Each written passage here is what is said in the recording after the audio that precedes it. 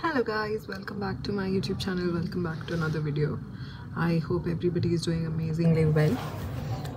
Ivalti video is going to be very important endukante UK lo malli kotta rules pass cheyadam jarigindi and inkonni rules anevi review lo aithe unnayi. అసలు ఏం చేస్తున్నారు, ఏం జరుగుతోంది, next step ఏంటి అనే దాని గురించి మాట్లాడేసుకుందాము. Without delay let's get into the video. I'm sorry ఒకవేళ వాల్యూమ్ తక్కువ ఉంటే, బికాస్ నేను I'm sitting in my library and I'm shooting. So yeah, without delay let's get into the video. Yes you guys, so కొత్తగా వచ్చిన రూల్స్లోకి మనం జంపిన్ అయిపోదాం. The very first one is care worker visa మీద వచ్చే వాళ్ళకి వాళ్ళ డిపెండెంట్స్ని తీసుకురావడం అనేది బ్యాన్ చేయబోతున్నారు, which I think is a good thing and also bad thing for care worker visa మీద వచ్చే వాళ్ళకి. బట్ గుడ్ థింగ్ ఎవరికి అంటే స్టూడెంట్స్కి. ఒకవేళ డిపెండెంట్స్ని ఆపేస్తే మనకి జాబ్ ఆపర్చునిటీస్ ఏవైతే పెరిగిపోతాయి. సో బేసిక్లీ ఈ రూల్స్ అన్నీ వీళ్ళు తీసుకొచ్చేది ఇమ్మిగ్రేషన్ని కట్ చేయడానికి. ఎందుకంటే ఒకవేళ రిషి సునాక్ ఇప్పుడు గెలవాలి అంటే ఆయన మైగ్రేషన్లో చేంజ్ తీసుకురావాలి. సో యా, సెకండ్ది వచ్చేసి షార్టేజ్ ఆక్యుపేషన్ లిస్ట్ అనేది అయితే రివ్యూ చేస్తారనమాట. So basically shortage occupation list అంటే ఏంటి అంటే కొన్ని ఆక్యుపేషన్స్ అంటే కొన్ని రోల్స్, జాబ్ రోల్స్ ఉంటాయి కదా, అవి ఏవైతే షార్ట్ ఇన్ సప్లై ఉంటాయో వాటిది ఒక లిస్ట్ ఉంటుంది అనమాట. సో ఆ షార్టేజ్ ఆక్యుపేషన్ లిస్ట్ని అయితే రివ్యూ చేస్తారంట. థర్డ్ రూల్ ఏదైతే ఉందో, increase in NHS-V.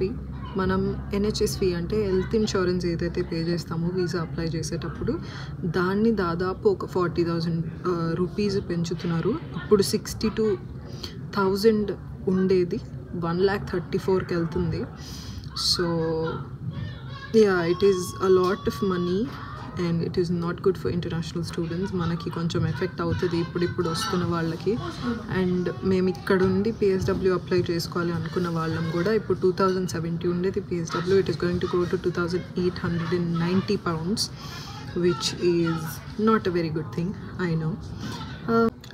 So the fourth rule ఏంటి అంటే మినిమం శాలరీ ఏదైతే ఉందో విచ్ ఇస్ అరౌండ్ 18,000 pounds, దాన్ని వాళ్ళు 38,700 poundsకి ఇంక్రీజ్ చేద్దామని అనుకుంటున్నారు పర్ ఇయర్. ఇది నెక్స్ట్ స్ప్రింగ్ నుంచి యాక్షన్లోకి వస్తుందంట రూల్ ఏదైతే ఉందో. ఇది చాలా పెద్ద దెబ్బ మనకి. ఎందుకు అంటే ఇక్కడికి వచ్చి చదువుకునే మేమైతే ఉన్నామో మాకు వాడు జాబ్స్ దొరకడమే కష్టంగా ఉంది.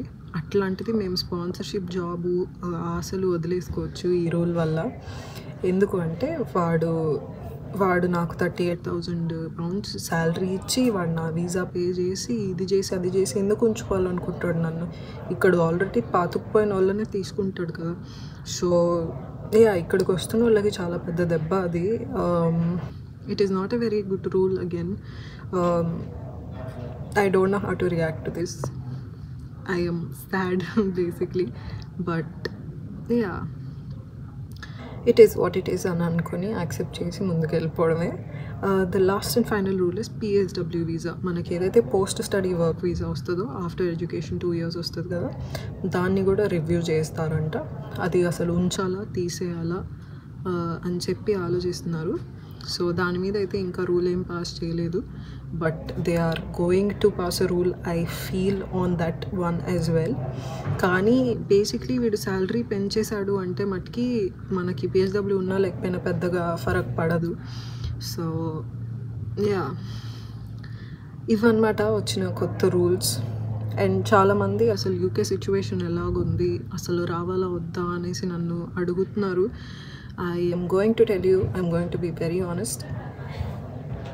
అసలు మీకు ఏం చెప్పాలన్నా కూడా నాకు భయం వేస్తుంది, but I am still going to be honest. It is not a very good decision to come to UK right now. ఎందుకంటే ఈ రూల్స్ ఏదైతే చేంజ్ అవుతూనే ఉన్నాయో స్టెబిలిటీ అనేది లేదు. మీరు ఇక్కడికి వచ్చి సఫర్ అవుతారు, దానికన్నా మీరు వేరే కంట్రీస్ ఎక్స్ప్లోర్ చేయండి. ఆస్ట్రేలియాలో, USA ఇలాంటివి ఏమైనా ప్రస్తుతం పరిస్థితుల్లో ప్రతి కంట్రీ వాటి కష్టాలు వాటికే ఉన్నాయి, వాటి స్ట్రగుల్స్ వాటికే ఉన్నాయి.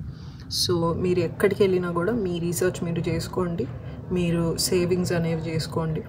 మీరు అక్కడ సర్వైవ్ అవ్వగలరు, లేకపోతే తెలిసిన వాళ్ళు ఉన్నారు అంటే వాళ్ళు హెల్ప్ చేస్తారు ఉన్నోళ్ళు మీకు అనుకుంటేనే వెళ్ళండి. Yeah, that's all I can say. I hope you found this video helpful. I will see you guys in the next video. Until then, bye bye.